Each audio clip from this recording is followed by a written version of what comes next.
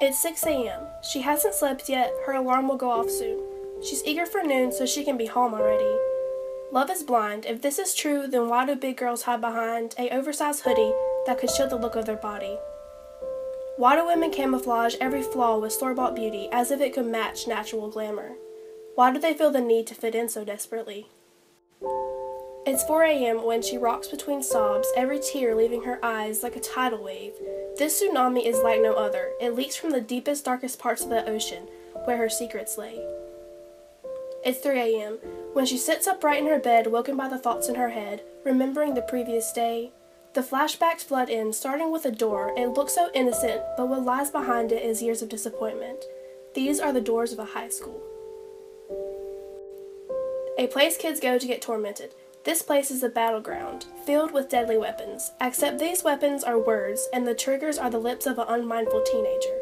If fired at the wrong person, it could get deadly. But why war? Soon this wounded soldier will retire from the military, grow up, and come home from the battlefield. Battle wounds fresh on her skin, but she has made it. Oh God, she has made it. The soldier now gets called mother. She has a husband that adores her. For the first time, the soldier is content with life. The war was only temporary. Greater things happen beyond this battlefield.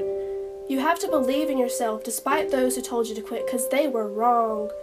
She'd been hurt in sin, now she's strong. Come on, you have to be strong.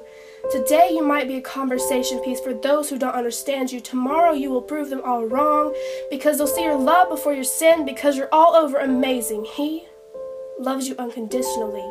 The man you met on the subway, the man you called fiancé, now holds the name husband and dad. Love isn't blind. Love has eyes as wide as the moon, as bright as it too. You didn't seem to think that love existed.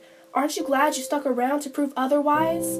So until that happens, rejoice on being the outcast, the nerd, the one that doesn't fit in, because in the end, life is like a camera. Focus on the positives, develop from the negatives, and if it doesn't work out, take another shot.